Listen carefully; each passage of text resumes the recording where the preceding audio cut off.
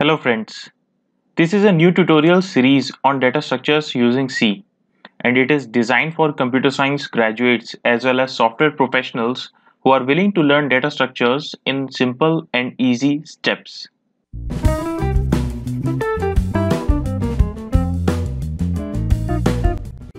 Before proceeding with this tutorial, you should have basic understanding of C programming language, text editor and execution of programs, etc.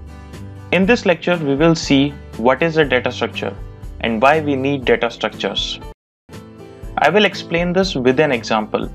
Suppose you own a company and you want to manage the data of your employees, like their employee ID, employer name, department, qualification, address and date of birth, etc.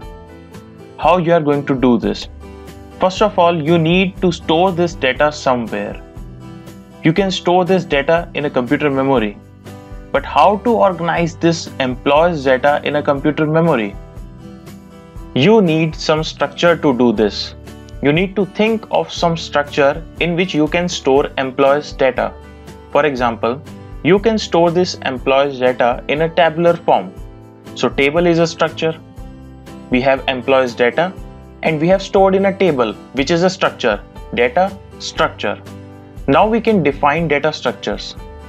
Data structure is a particular way of organizing data in a computer memory so that it can be used efficiently.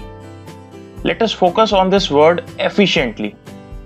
Like in this example, we have stored employees' data in computer memory. And if you are storing something today, in future you may require to apply operations on it. For example, insert new employees' data or modify existing employees' data. Or you may require to fetch information about particular employee.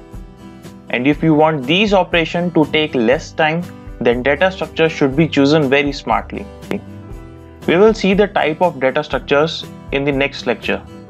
To get the notifications whenever a new video is uploaded on this channel, click on the subscribe button. Thank you.